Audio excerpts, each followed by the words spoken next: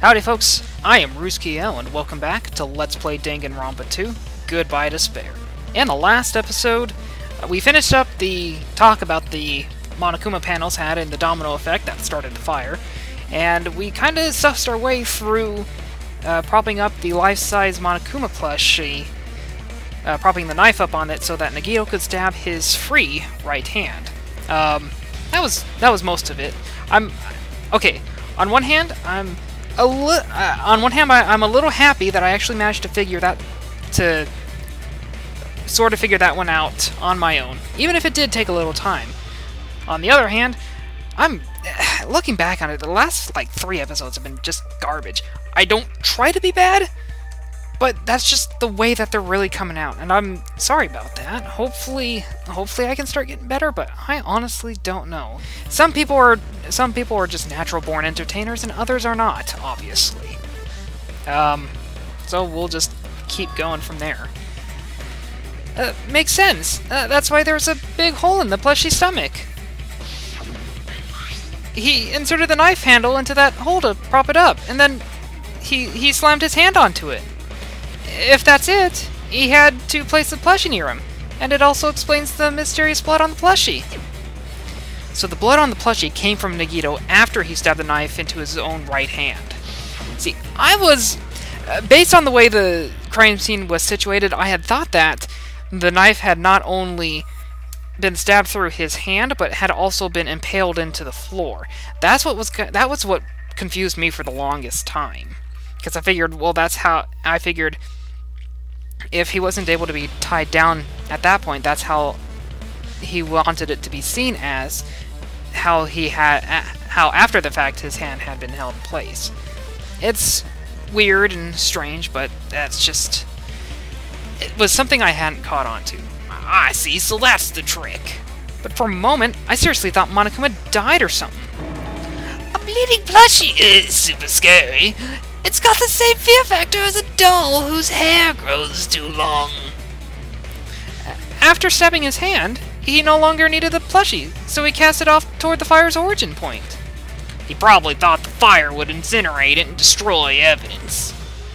So what do you think now, Fuyuhiko? I get what you're saying about the wound in your right hand, but there's still one huge problem. The spear. Basically, you're saying Nagito committed suicide by impaling himself with spear, right? If you think about the order, getting killed by spear should be the last thing to happen to Nagito. If that's true, how is that possible? He can't grab spear with right hand if knife is stabbed into it, and his left hand is all tied up. Then he probably took the spear first, and as he endured the pain, he stabbed the knife into his right hand. There is a limit to his constitution. If you get penetrated by something so big and thick, you would die instantly. Here comes... Yeah, I knew you would pick up on it. I'm sorry, I didn't catch all that. Like I said, if you got penetrated by something so big and thick, you would die instantly. I love it! Say it one more time. I need to record it. For reasons. Hey, you bastard, you better cut it out. Like she said, in that condition it's very difficult to stab yourself with a spear. It'd be hard to use a spear with a knife stabbed into your right hand, while your left hand is tied up. So you're saying it's impossible. But no matter what I think, I can't believe Nagito's death was caused by someone else. I agree with that as well. To think that one of us could kill someone with such cruelty, I could never believe that. You say you can't believe it. You just don't want to believe it, right? But that's why you keep getting betrayed over and over again, right? Same goes for this time, too. You just shut your mouth! It's against the rules to interfere with everyone! If you even think about doing anything, I have a plan of my own! Interesting. Mon ami sassing me. But it's just as Monokuma said. We've been betrayed over and over again so far, so This might also be the same. Calling this a suicide takes too much for granted, and it's too convenient. Then are you saying there is a killer among us, Kazuichi? Of course! That doesn't include Miss Sonia and me. I'm getting a little carried away with that one again. For whatever reason, despite the fact that I like doing his voice the best, I always seem to lose track of it the quickest. As Kazuichi said, it's true we've been constantly betrayed. But even if I'm betrayed again, I still want to believe in everyone. No matter how many times I may be betrayed, I still want to believe in everyone. I also want to believe that there is no killer, but suicide is unimaginable. Do you really think so? But you said it too. It'd be impossible for him to stab himself with a spear in his condition. I did say difficult, but I never said impossible. Huh? I feel that there's some way he could have stabbed himself with that spear. What kind of way? I don't know. You don't know. It's impossible to figure it out by myself. So let's think about it together. That's how we made it this far up till now. Everyone working together. She's right. We made it through several ordeals up to now by doing just that. Then, even now. Alright, let's do this. I kind of have a feeling it has to do with the blood on the girder. So, does that come up? Blood on the left hand. Okay, well, if not that, then let's go with the blood on the left hand, because that indicates he was holding something, or having his fist clenched, or something of that nature. So how did Nagito stab himself with the spear? Let's work together and think this through. Leave it to Lord Kazuichi. Okay, so when the spear stabbed Nagito, his right hand was covered by the knife, correct? Correct. He was only able to move his left hand, but his left hand was tied up as well. Then that rules out the left hand. If that's the case, the only other way is he used his teeth. There she is on the teeth again, or maybe he used his front. Enough of using his stuff. I know. Yeah, I'm not saying that at all. She's gone too far. Okay. Anyway, I think I got the answer to this one pretty sussed out. Blood on the left hand. And his left hand was free, but it doesn't necessarily rule it out. So it was the second one, which after a couple statements here, should be this one. Rules out his left hand, and no, it does not. Yes! Alright. Hey, I'm doing better. Yay! I can actually draw up my conclusions and link them to the gameplay. Hold on, it's still too early to dismiss the possibility that he used his left hand. Why? I mean, his left hand was tied up, you know? But there was something off about his left hand. The bloodstain on the palm of his hand. Don't you think it looks somewhat strange? He only had blood on the lower area of his palm. Beyond that point, the bloodstain suddenly cuts off, right? When the blood spattered, that's as far as it reached, right? That settles the description of that bloodstain, but it's not the only unnatural bloodstain. Look! There's blood on the back of his hand, around the middle joints of his fingers. Like you said, it looks like an unnatural bloodstain, but what's wrong with that? We might need to think and use our imaginations for a bit. If there's blood on his palm and the back of his hand, what was his left hand doing as the blood spattered? What was his hand doing when the blood spattered? Gripping, open, hiding, the back of his hand was exposed. Well, that's not the case, because it would have gotten blood on it. Gripping is the best answer. Huzzah. Okay. So when the blood spattered, he was probably gripping with his left hand. And that's why there's such a strange-looking bloodstain on his palm and the back of his hand. I don't understand the back bit too much. Maybe. It's a little weird. It's a little weirdish. Was he grabbing his front... Enough! Why are you thinking about that so much? Especially his. Stop thinking about his front tail. That is... I mean, he's a gross person as it is. Perish the thought! He was obviously grabbing the spear. Now that you mention it, compared to the rest of his body, the wounds on his left arm are pretty mild. He probably made his wounds mild on purpose, so he could keep his strength while he gripped the spear.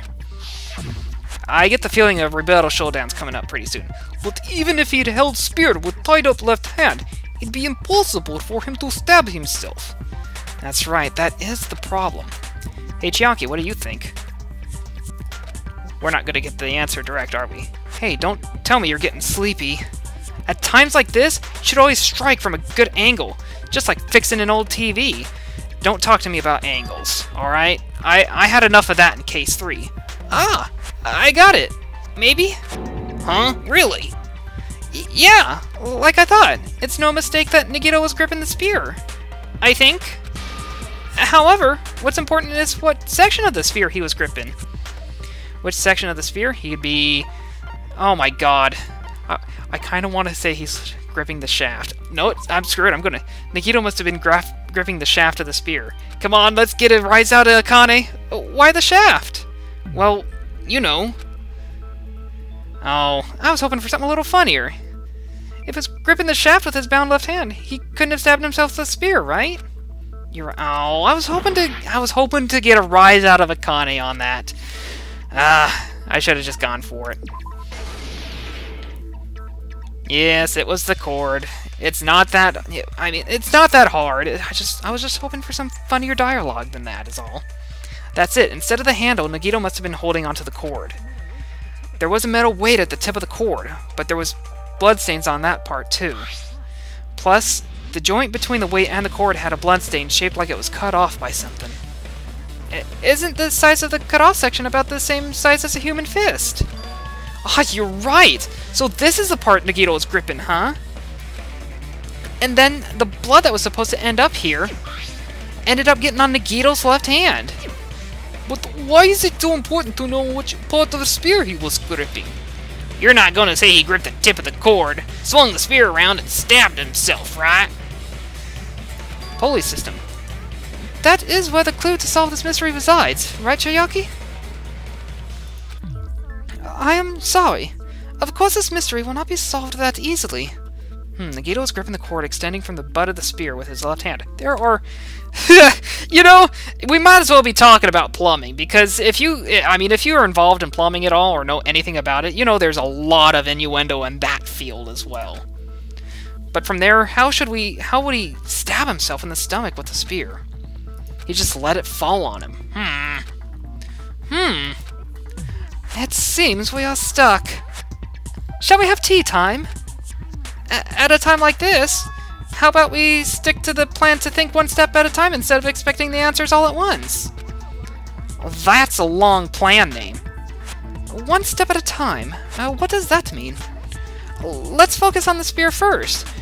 Namely, where it was and how it was positioned, just before it impaled Nagito. How it was positioned.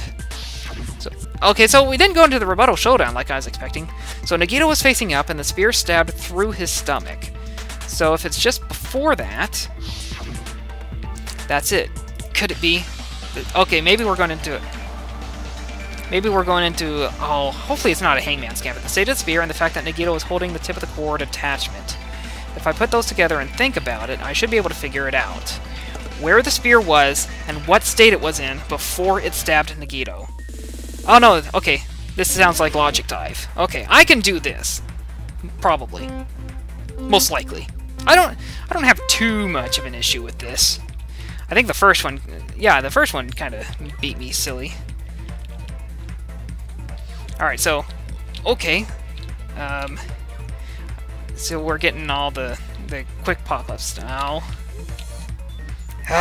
Oh my god, I just realized! Battletoad's turbo tube. This is... So where was the sphere just before it appeared? It would have been above Nagito. Easy enough. Let's... Because, yeah, this one isn't too terribly hard to figure out either. Oh, now they're moving. Goody. Oh, goody. I'm not prepared for moving objects in something like this. Okay. Well, as long as I just stay far away from it. That was a bad idea. I shouldn't have done that. I should have just held forward. Okay, so besides the sphere, what else was above Nagito? The ceiling girder. Yep. Because it's just... I mean, ultimately it's just a matter of swinging the cord over the girder, and then letting go of the weight, and the spear would consequently drop upon him.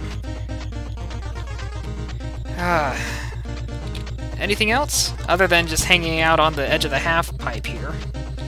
Oh, what's going on? They're short, and I don't know what to do! Okay, they take up a couple at a time. I'm blind and can't be forgiven. Oh well. So what do we got? What's our third question? What item connects both the cord? Yeah. I didn't finish reading the sentence, but I kind of knew where the question was going. Okay, yay, that's it. Oh, that wasn't too bad. That didn't take too terribly long.